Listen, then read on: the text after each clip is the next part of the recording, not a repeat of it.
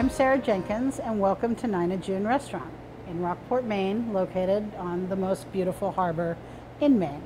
I'm here today in support of TasteMaine.com and the Restaurant Relief Fund that they've created. We'll be making a very simple, very classic Maine dessert, strawberry shortcake. All right, so step one of the recipe, we're going to start by actually making the dough, right? The biscuit dough. I'm going to start by sifting our flour, and this is just basic all-purpose flour. Add a little sugar and a little baking soda. Once we get everything mixed together nicely, a little bit of salt. I always believe in a little pinch of salt in dessert, because if you don't have a little salt, your mouth goes for it and you miss it. Strawberry shortcake is a classic Maine dessert. So we've got all our flour all sifted up together, mixed with the baking powder and the salt and the sugar. And now we're folding the chilled grated butter into it. You can either cut the butter up into little pieces, or you can grate it cold, nicely cold. You might want to stick it in the freezer for 15 minutes. Now we're adding a little buttermilk here. And we're just going to mix and bring it all together. This is a dough that you don't want to overwork. Overworking is the death of biscuits, right? We're not making bread. We shut down our restaurant in the spring when the governor shut down business. We immediately pivoted and started doing takeout. And then after July, we actually made a shop we call the Dispensa. Dispensa is Italian for pantry or dispensary. And it's really, in Italy, your dispensa is what gets you through the winter. Well, it's the same as a traditional Maine cold cellar, right? You spend your summer months putting some stuff together, pickling and preserving, and now you've got a full cellar to get you through the winter. So we created a dispensa selling many of the products that we use in our restaurant: imported Italian olive oil, canned tomatoes. So I'm just pulling the dough together a little bit to really make it hold, right, and be something that we'll want to roll out or pat out. We want to make sure all the ingredients are incorporated, but we don't want to overwork it. I'm going to put this here and let it cool down, all right? So while the dough's chilling, I'm going to take this opportunity to get the strawberries ready. It's pretty simple. You're just going to cut the strawberries in half, or maybe if they're really big, you're going to quarter them. Now, we're going to kind of macerate the strawberries in the sugar, and you're just going to toss it with a fork, and you're going to sort of give it a little bit of a mush, right?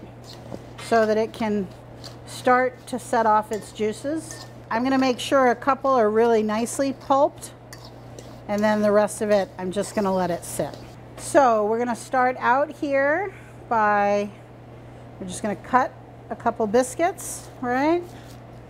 There's a really interesting technique here. I'm taking a little melted butter, my excess melted butter. I'm going to butter up the pan. So you have one piece of biscuit, right? And you're going to brush butter over it. And then you're going to add your other biscuit, all right? I'm going to add a little more butter over the top. I recommend with any kind of short crust or short pastry, the colder it goes into your oven, the better it's going to be. And I'm just sprinkling a little sugar over it to get it all nice and crunchy when it goes in the oven. Once you've punched out all your holes, you just push the dough back together.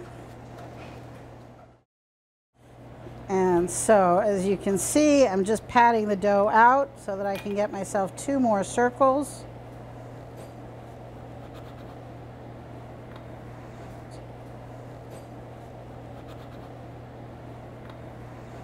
Okay, sticking the dough back on top again, brushing with butter,